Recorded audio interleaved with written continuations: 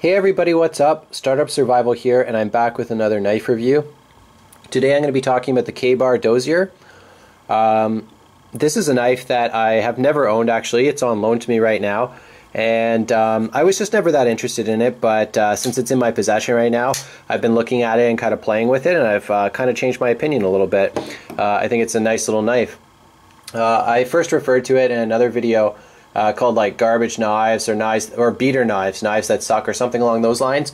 And it was just a knife that at the time I kind of said to myself, like, why would I ever buy that? I mean, it's sort of like a cheap imitation of the Delica or something like that. I don't know, I just didn't see a lot of value in it at the time, but after handling it a little bit, I kind of see some more positives. So let's get into those right now. So first off, let's talk about the size. It's like a 3-inch blade. And obviously it's a pure EDC knife.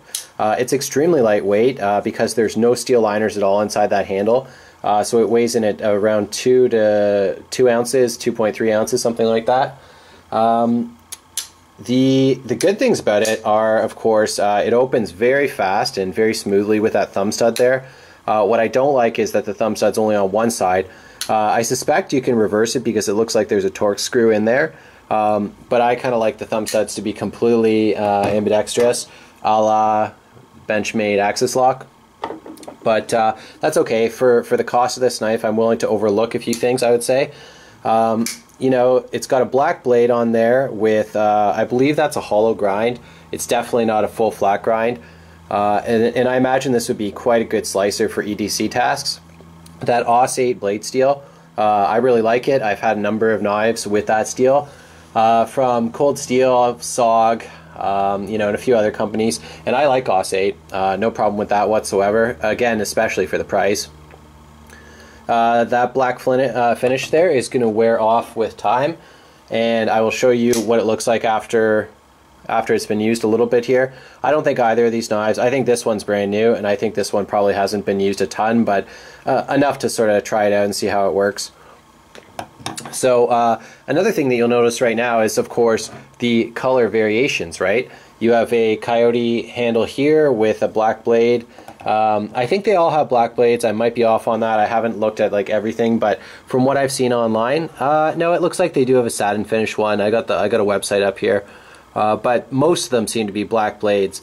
And it looks like some of them actually have spider holes, or sort of like an oval instead of the thumb stud there.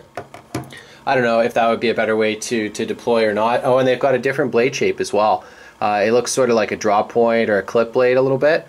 So that's another thing I was going to say is it's a spear point blade.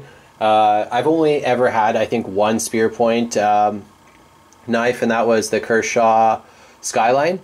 And I didn't mind that blade shape at the time. It was okay, but I do prefer like a clip point, or even, I don't know if you call this a drop point or a leaf shape from Spyderco, but either of those I prefer for sure.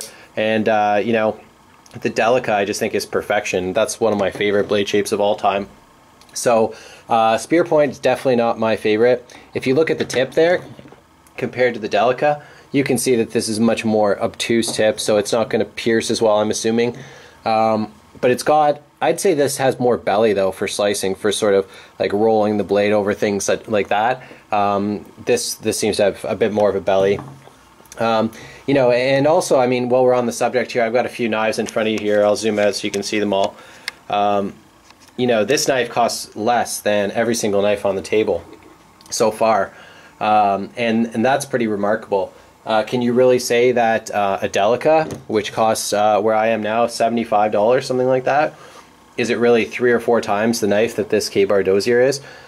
I'm not too sure about that. So I mean, the price is one really excellent thing about that knife. So incidentally, the price is where I am. I found it for about $25. That's pretty good.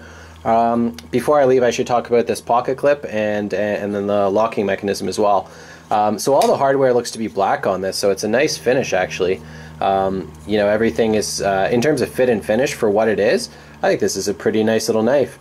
You know, the pocket clip is tip up only, and I think that's fine. That's definitely the orientation I prefer to carry in.